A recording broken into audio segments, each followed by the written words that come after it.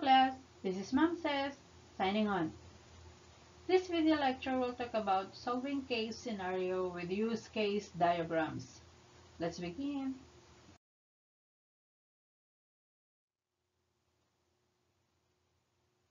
Assuming this is our case scenario.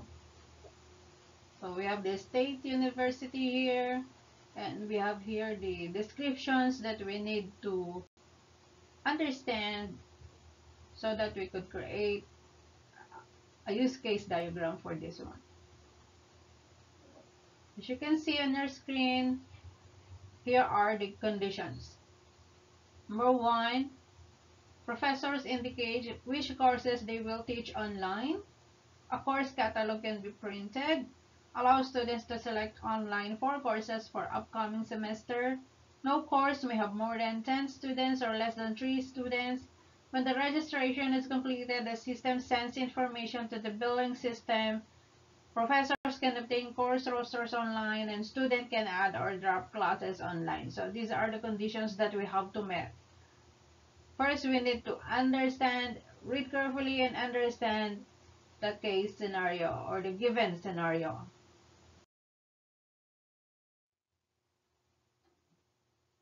So how do we solve our case scenario here?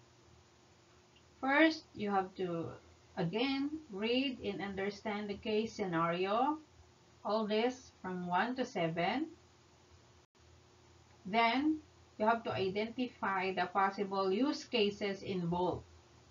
So, take for example, in number 1 here, professors indicate which courses they will teach online.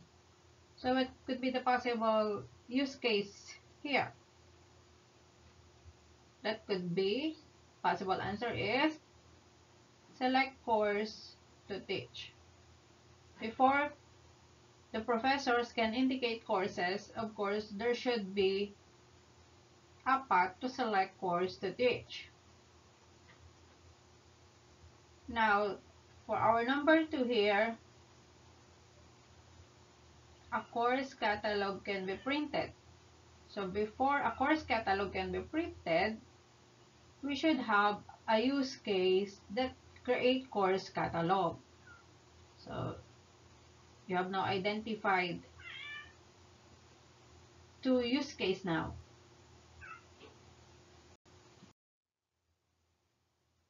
For case scenario descriptions number 3, 4, 5, and 7, we need to have use case for class registration here, since all the descriptions here falls on the process of registration, such as allow students to select online 4 courses. No course may have more than 10 students or less. When the registration is completed, system sends information to the billing system. Students can add or drop classes online. Such that.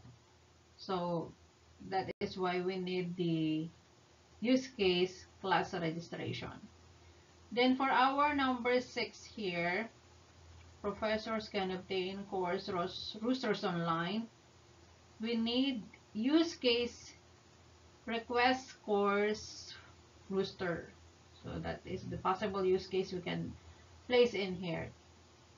And of course, to maintain all information, we need to have use cases such as maintain professor information, maintain student information, and maintain course information. So to complete the use cases based on the given scenario here from 1 to 7.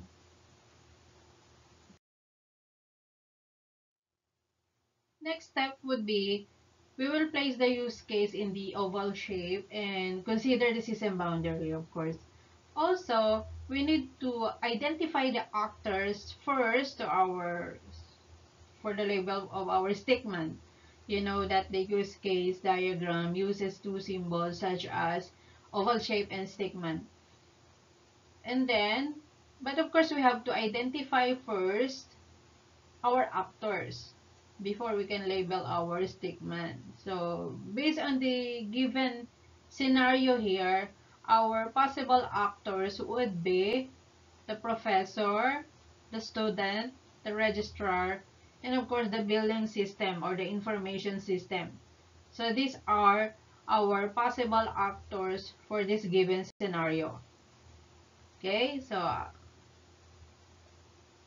after all that, we can now draw our ovals around the functions labels. Of course, you have to consider the system boundary, and then you can now draw your stickman and then label your stickman with the so-called actors, or what we call as actors here. And then you may now draw the actors and specify the relationship with your use cases to your actors, of course.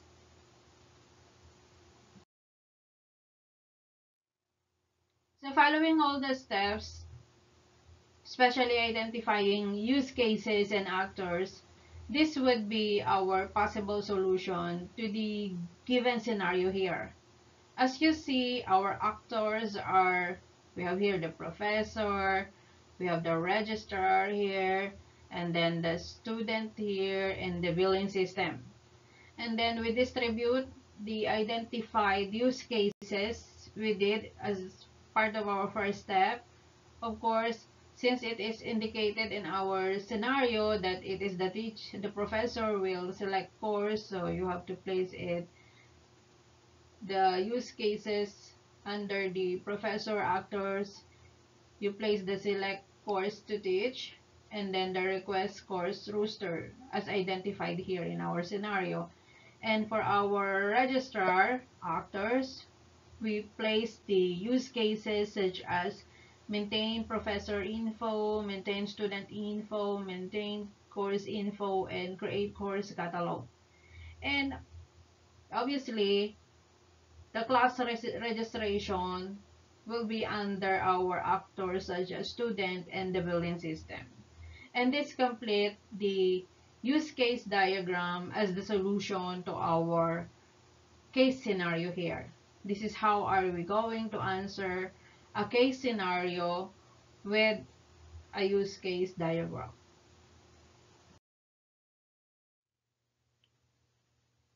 And that ends our discussion. Hope these codes inspires you as you develop your programming skills.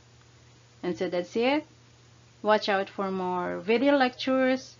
Stay safe and God bless everyone. Thank you for watching. This is Mom Says, signing off.